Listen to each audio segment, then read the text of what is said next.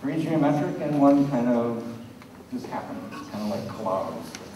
Or macaroni or spaghetti, if you throw it on the floor, it drops off with a click. Look at those four and decide which one you like best out of those four. You can like all of them. If you're a graphic designer, you would. You'd like all of them. They're valuable in many different ways. But choose the one that would be most fitting to you as maybe a logo or just something you doodle for fun. How many of you picked square? And now what I'm going to ask you to do is stand up and go stand over there. Everyone who picked square, go stand over there. Leave your things at your chair. 1 in 200. That's it. Just might say something about this part of Malaysia. All right. How many chose squiggle? Come stand over there. There's some.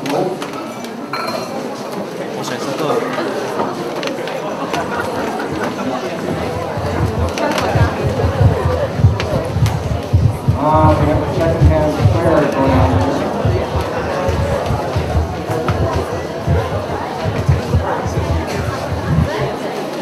If you would choose circle, go stand back there, close to the sound system. And triangle back there. If you can't make up your mind, stay in the center of the room. Or if you like more than one, stay in the center.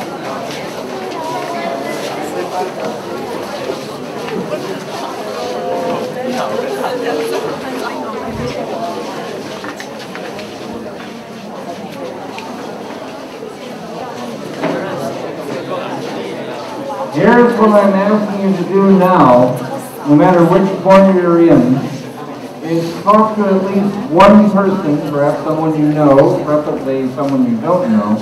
Why do you think you picked that shape?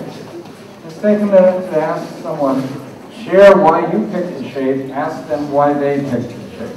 Take the next minute and a half to do that. So, why did you pick it? Why did someone else pick that shape? Unless you're using mental telepathy, I need to hear some sound.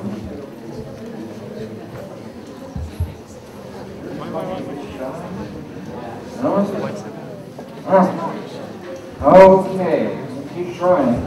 All right, I'm going to show something on the screen. One of the things I've been doing for the last 30 plus years of my life is trying to help people realize that we're all born to some degree with a particular way of thinking. We can expand it, but more often than not, our preferred way of thinking is something that's born in us, or in the first 20 or so years, like up to your age, is developed in you somehow. If I can get a sense of how you tend to think as the room is laid out now, a few squares, quite a few squiggles, a lot of circles, which I expected, and still quite a few number of triangles, which I didn't expect, by the way. If I was in Germany, you'd all be over there. If we were in Italy, you'd all be over there. If we were in Spain, you'd all be over there. And if we were in France, most of you were here or outside of the room because they can't make up their mind. But how we think affects how we learn. This is where our teachers can learn. To be better teachers is to teach to your learning style, not to get you to learn from their teaching style. The best teachers are the teachers who adapt to their students, not those who cause their students to have to adapt to them. That's been proven for centuries, actually, through extensive research. How we communicate is based on how we think. If I'm logical and precise, and I want things in facts, that's how I will speak. We'll hear it in your words. If you're organized, systematic, and prefer things in step-by-step fashion, that's how we'll hear it in the way you speak. If you use lots of adjectives and glorify things and get excited about things, that's how we'll speak. If you speak in terms of us, not me, or we instead of they, we'll hear it in how you speak. Those all affect how you solve problems, and they affect how you will create, no matter what you do in your life. So that's another way of saying it. How do you process information? How do you take it in? How do you learn it so you can pass the test? How do you share it? How do you apply it?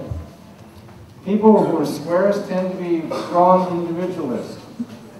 They tend to be very convergent, focused, think things through.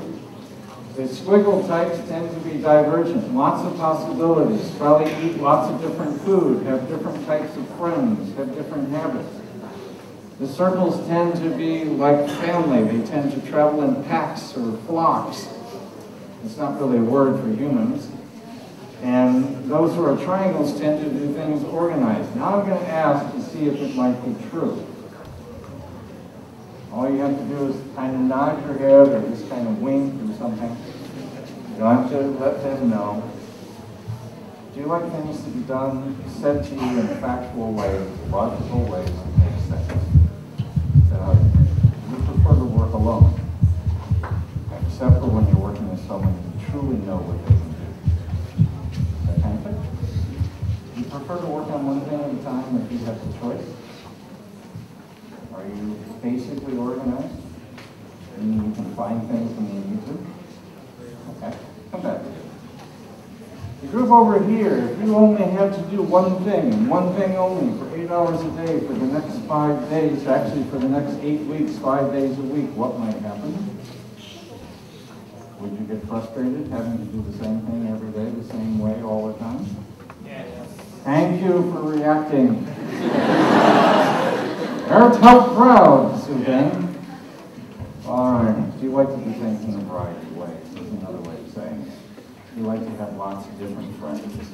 You like to even ride your bicycle different ways, or your bike, or your motorbike, or your car if you happen to be fortunate enough to have a car. You don't go the same way all the time, because that's boring.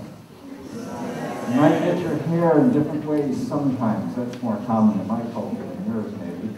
But you like to wear different kinds of clothes. You don't want to wear what everybody else is wearing. Is that true? All right. Do you like to be with friends most of the time? Yes. Don't like to be on your own. When you walk into a room, can you tell the mood or the energy in the room? You can tell whether people are sad, angry, happy, frustrated. Okay. And people come to you with their personal problems. Okay. Over there, do you wish people didn't come to you with their personal problems? That didn't get the laugh I was looking for. You like to do it us. We do it together. We're going to solve it. No one necessarily needs to give the credit. Is that true? Okay. That's enough. Over here, could you tell me what's in the drawers, in the dresser, in your room? If you're in the right-hand top drawer, could you tell me what's in it? Just from memory. If I was in your apartment, your house, a place where you studied, and I asked where something was on a cell phone, could you tell me where to find it? Okay. Of course you're organized. You don't just lay things around. Do you find your roommates, if you have a roommate, messy? No, you may not have roommates. Do you like things done 1, 2, 3, 4, 5 in order? Does that make sense? Are you spillovers from the circle, or are you triangles? I can't tell. It's like an amoeba growing.